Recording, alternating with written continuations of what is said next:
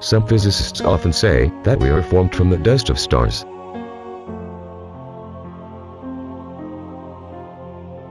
Beyond poetry, the placement makes sense. I would say that we would be integrated with the stars for the energy that animates us. There is no real difference between matter and energy, as long as one can be transformed into the other. This is what Einstein's famous equation, E=mc2, predicts.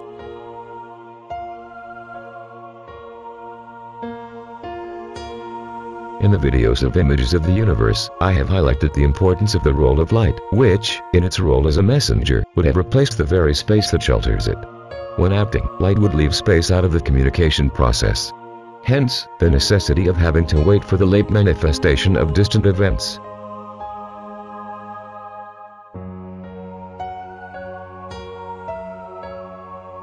Matter is always outside what we observe, because, for a particle to be observed, it must first be illuminated. As the lighting disturbs the position or speed of particles, it prevents us from seeing them in real time.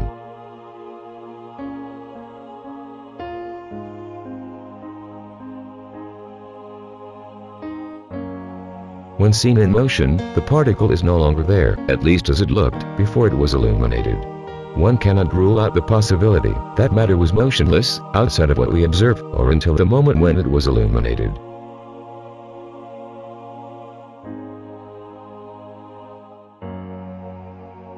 When an electron is illuminated, it appears to revolve around the nucleus of the atom in uniform circular motion. This periodic motion is related to the light used to illuminate the particle. This light performs a simple harmonic movement, composed of two phases.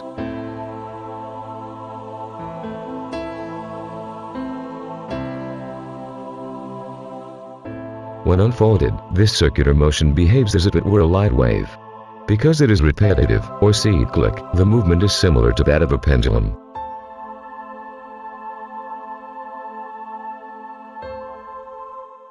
When describing the harmonic movement of the space messenger with the help of the mass spring set, we are also describing the movement of the illuminated particle. Space is no longer part of the process, due to our dependence on particle lighting.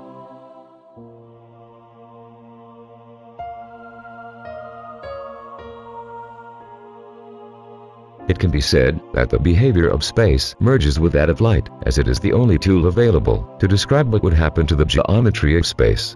Space will bend if the messenger says yes.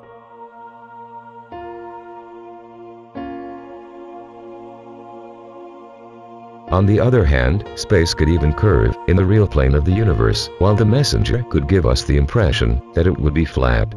We have no way of escaping the yoke of electromagnetic radiation and the information it makes available to us.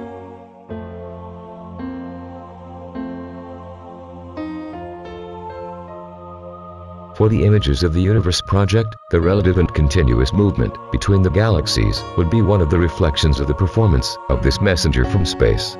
So much so that, in mechanics, it is admitted that there is no absolute motion in space-time.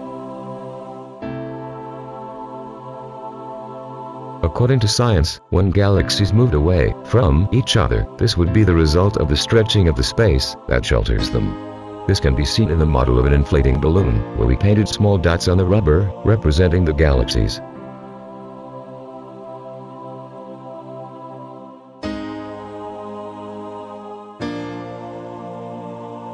Thus, they should maintain their original positions, despite the relative movement between them. The inflationary theory would come up against the simple harmonic movement performed by cosmic radiation, acting as a messenger of space. The radiation we are talking about would not be the one emitted by the galaxies at this moment, and which would not have reached us yet, as there is no way to track something that would not have left traces.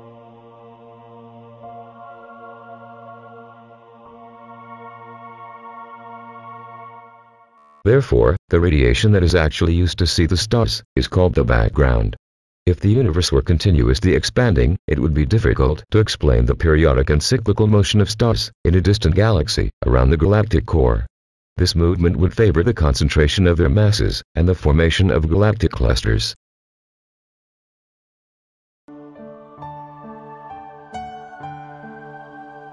Starting from the necessary illumination of the particles, our observation would unify the movement of an electron around its nucleus, of a planet around the Sun, and of the stars around the nucleus of a galaxy. there would be no difference between the events mentioned, as the observer is not interested in how long the light would have taken to travel through space until it became a background radiation.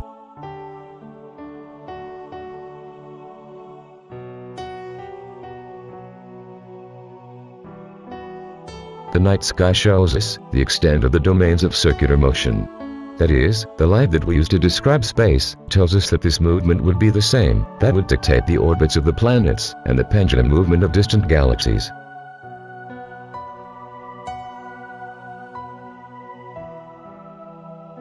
A galaxy that today shows us that its light predominates in the infrared range could have already shown, a few billion years ago, a tendency towards the predominance of the ultraviolet.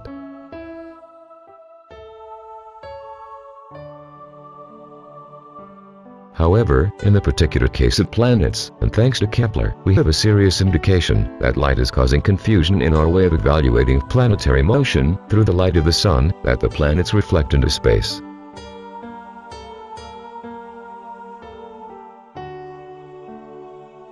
The planets would perform elliptical, rather than circular orbits. The Earth approaches the sun at a distance of 147 million kilometers. This proximal point in the orbit is called perihelion. Afterwards, the Earth moves away in the direction of aphelion, placed at 152 million kilometers.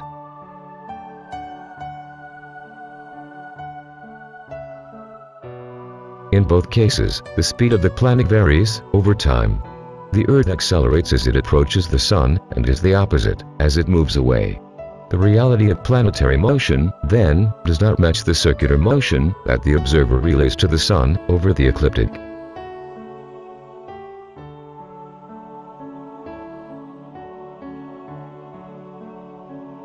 This motion would have constant velocity and acceleration. Would distant galaxies obey the same Kepler laws for planetary motion? No one knows for sure.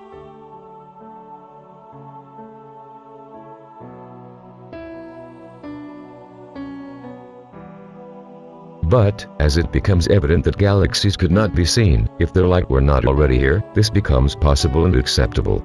The real universe does not depend directly on observation. It's just there. But, what if our observation were putting a universe, originally static, in relative and continuous motion?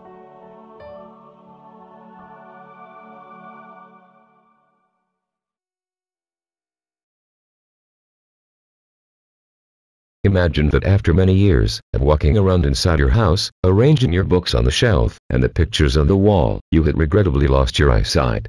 Despite the sudden change, after a while you could safely move inside your house, as you would have the image of the rooms filed in your memory.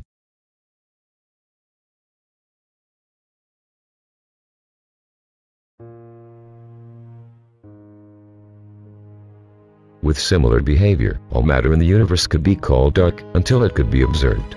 Even shining in the firmament, a star could remain dark until the moment its light reached Earth. Before that, the star did not exist, although that depended on our point of view.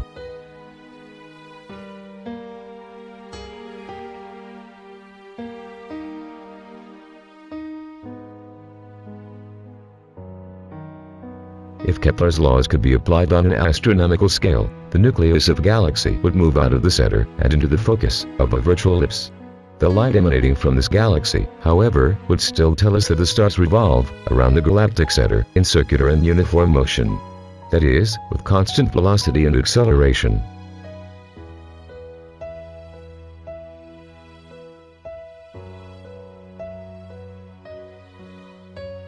This seems to happen in practice and would have puzzled physicists.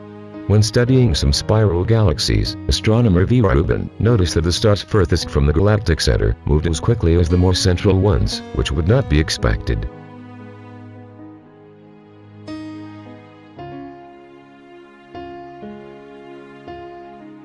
Again, our dependence on the messenger from space manifests and confuses us.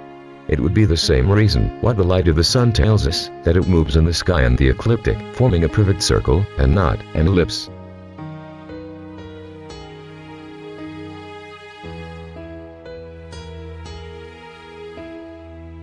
We are getting close to our goal of demonstrating the importance of our subjective assessment of cosmological events. If the universe were really static, it would escape our sensory perception.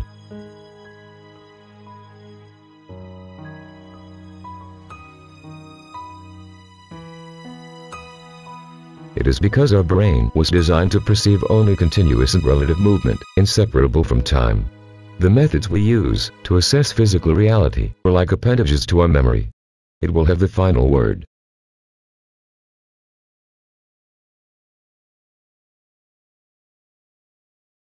If we pay attention to the harmonic movement of light, represented in the model of the mass spring set, we will easily recognize 3 stages for the spring. It would initially be at rest, but could be stretched or contracted.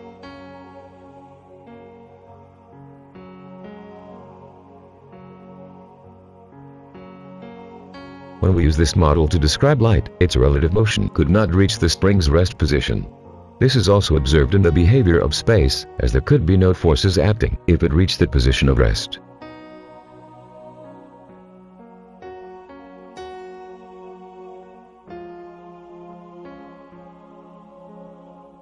In this case, the space would no longer be curved and would flatten, which would violate the uncertainty principle. Excluding the rest state of the set, the movement of light would become continuous.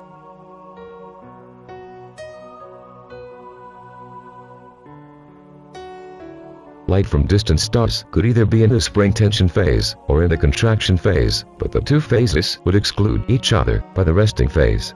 This would justify the isotropic behavior of light in spacetime, as it would no longer depend on the direction of its propagation.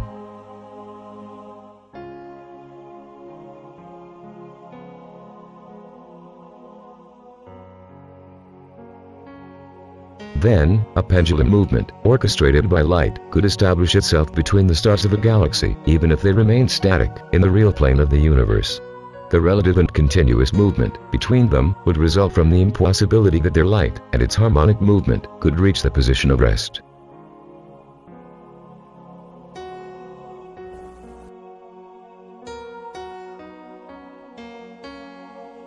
It seems clear that the problem would only involve our subjective interpretation, since we don't have any other tool to evaluate space other than light. The impossibility that space could reach its resting position, an event that would be informed by light, would generate the necessary impulse for the stars of the galaxy to enter into continuous and relative motion.